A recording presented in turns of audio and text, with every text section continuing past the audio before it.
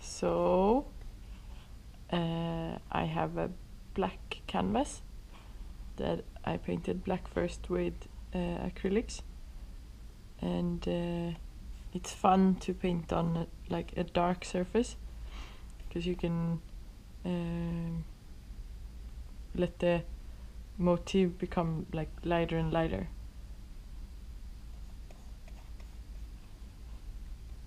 Or the more layers you make,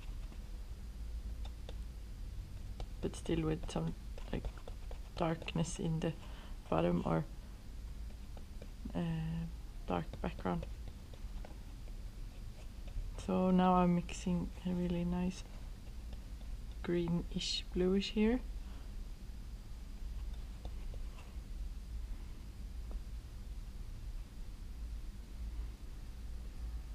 So I'm starting with some places in the painting that I think are going to be like more dark, more shadows, and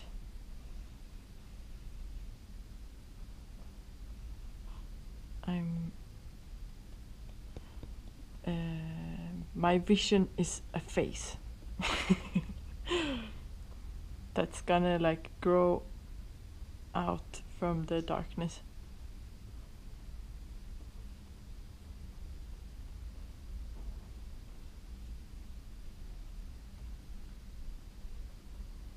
And I really like painting faces because they always express so much, and it's like, yeah, it's like meeting another being.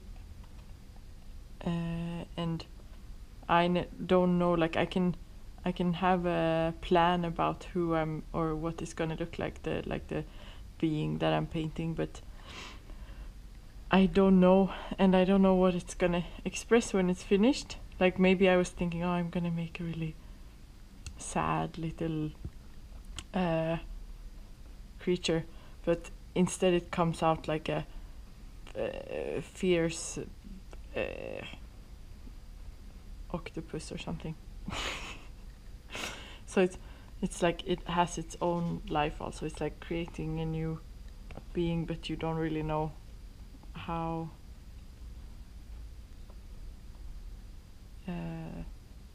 it will act.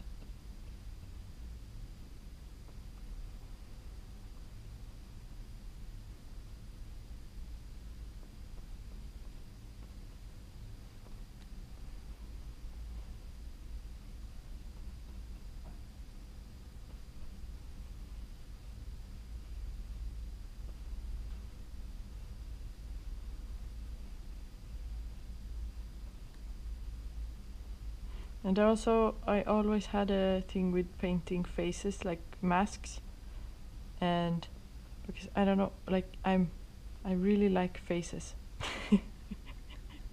and looking at people's faces and seeing new faces, and like what can you read in a face about how this person is feeling, and how is this person's life, and what like experiences have been kind of saved into the face, into the features of the face.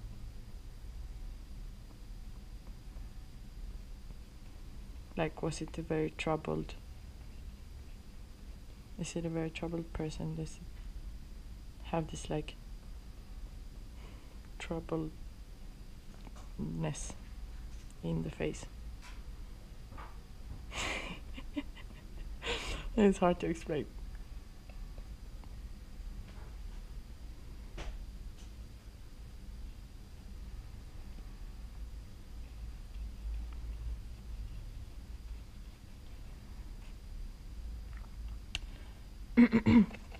So I'm gonna go on to some lighter parts. So this being apparently felt a little bit too big to fit on the canvas, so I'm just gonna let him or her kind of grow outside of it also.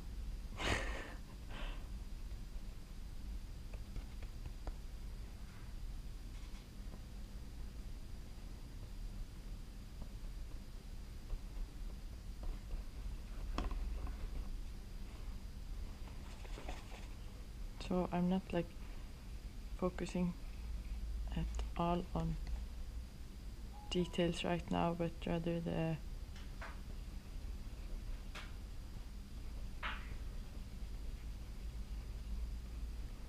like bigger features.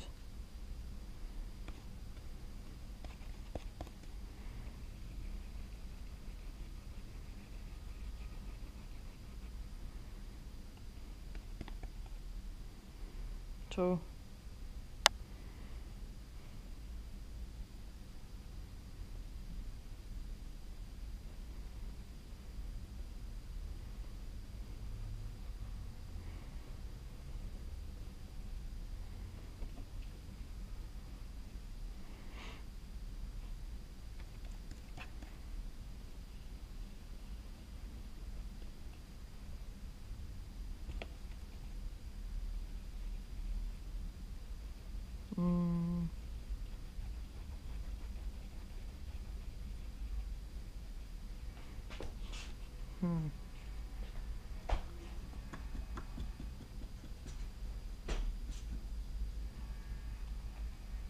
going in with some more reddish brownish, I think.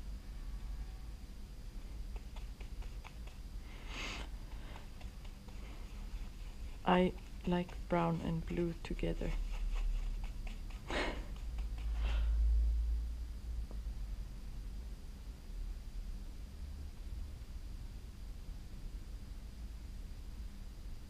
So now this is looking quite serious. So today we have a serious visitor. He's like a little bit like kind of tired and serious face.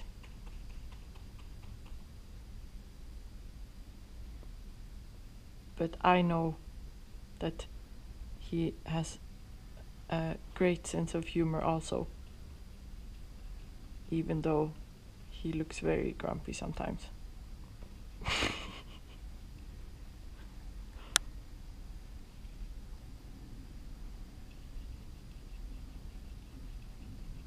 He's like, I'm not gonna be fake happy. I'm gonna be super serious as long as I want to.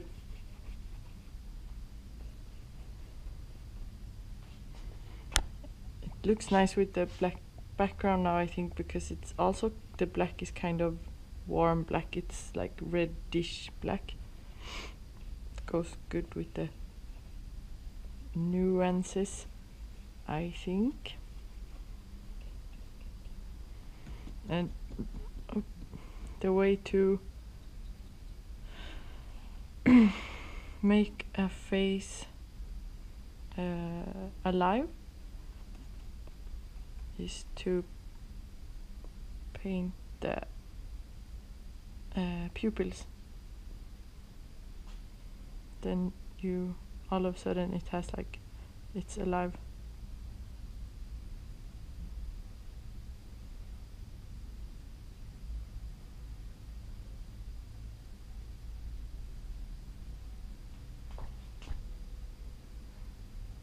Oh, hello.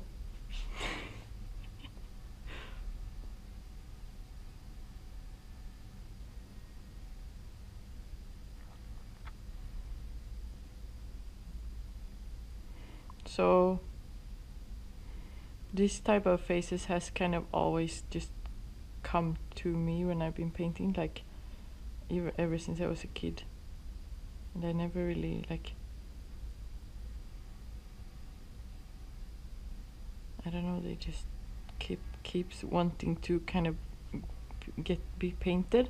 And at sometimes I have this feelings that, oh, I'm gonna paint something else, and I don't want to paint this that I paint so much or whatever. But now I'm more like kind of embracing it, like, oh, I'm just gonna keep painting my faces because I love faces. But sometimes I paint other things also, but there's always a little face or eyes coming in somewhere.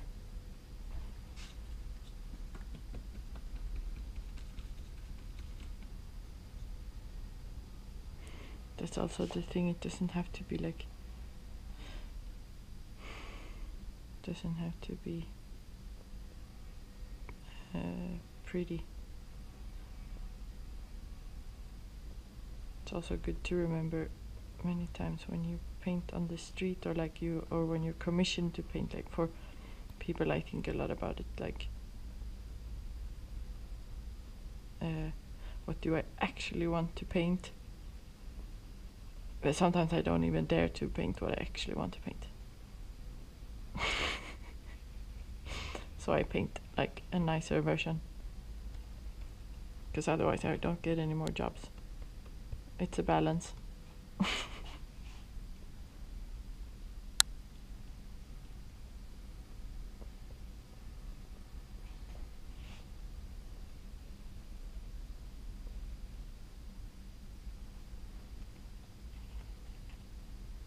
So now I made some more green. Don't know why, it just happened. It's nice to paint quickly also, because you don't have so much time to think, you just kind of play.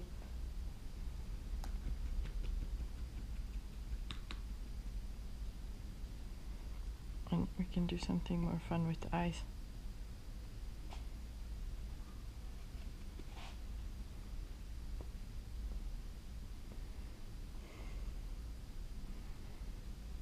So now it doesn't look so crazy anymore.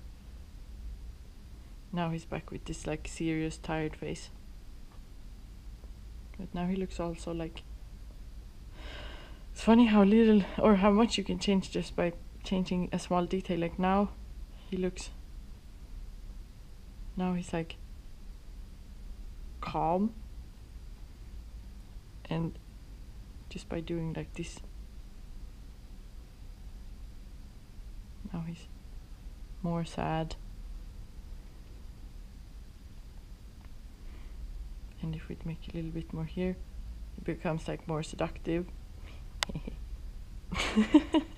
Or more evil. Depends on. But no, he's not evil. It's more. So what happened now? Now he looks like he's a little bit out of his mind.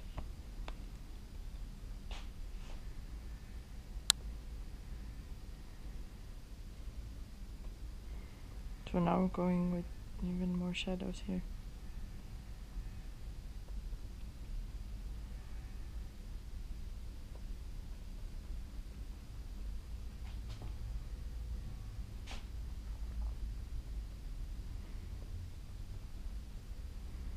Now he almost looks like he has a winter depression.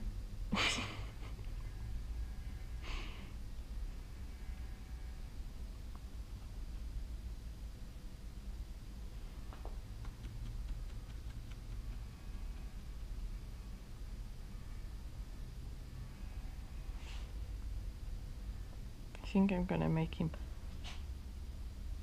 open up his eyes a little bit more again. He was like, he wanted to have some more energy.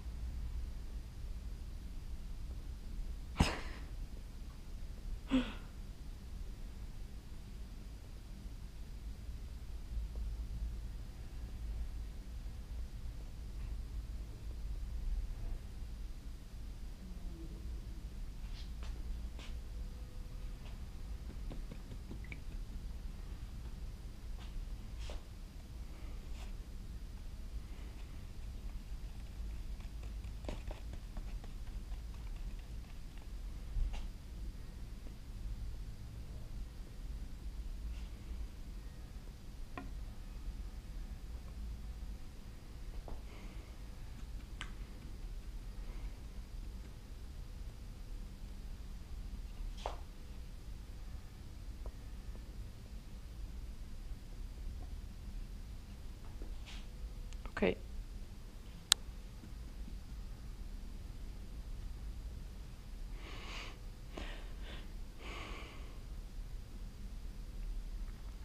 I always get back to the hair. Like I always end up in this situation where there's no hair, and I'm like, should I make hair or not hair? Because I like keeping them more like masks. But sometimes I do like some alternative for hair, like something similar.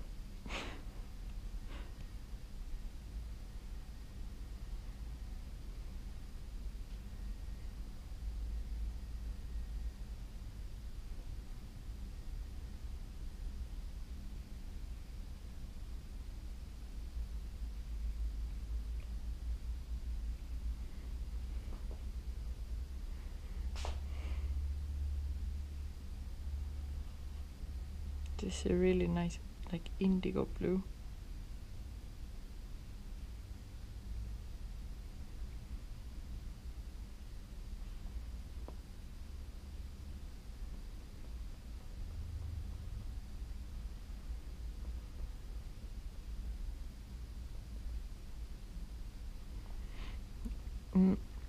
And that's also the thing. I think he's getting to be ready now, because sometimes it's also easy to, like when you make a quick painting, you get the expression, and then you can choose to go in and make it more detailed, or you can choose to kind of just leave it like a quick expression.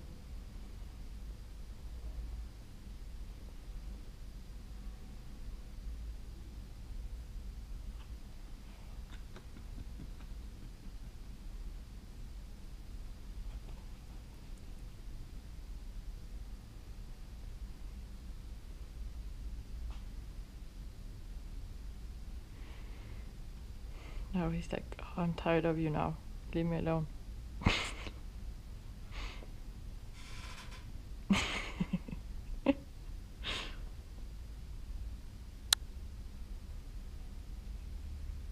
I'm just gonna do a little bit more.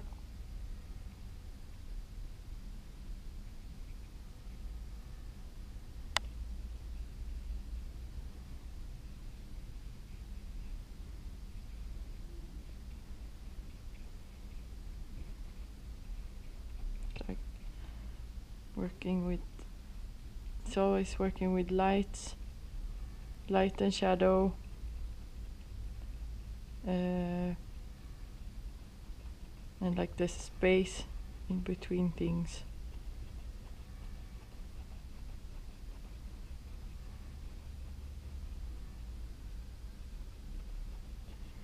Now he's making him like grow out from the darkness more, so less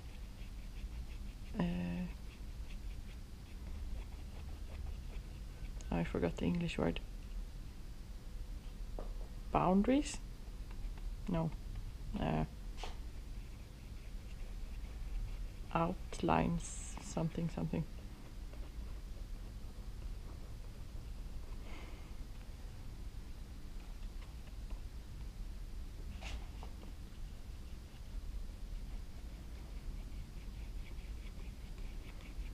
But still keeping some like on the side more lightness, so it's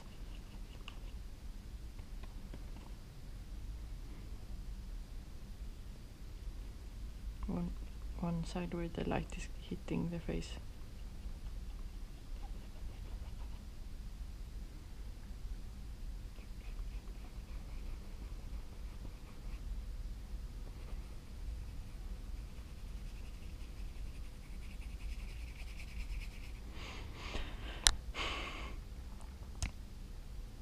And I think to finish this one, I think I will make like, it's a really nice, just bending down and getting a yellow.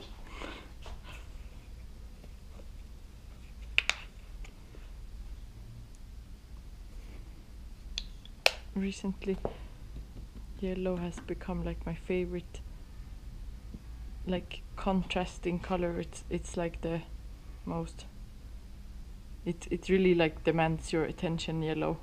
So, and kind of highlights play things.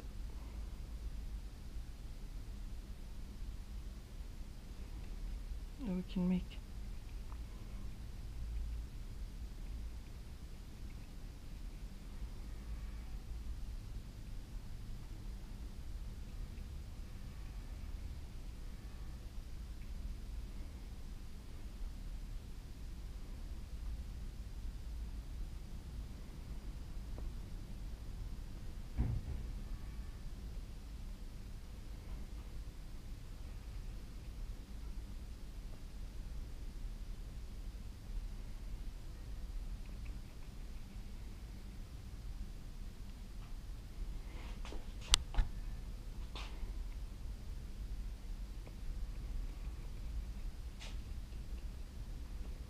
okay.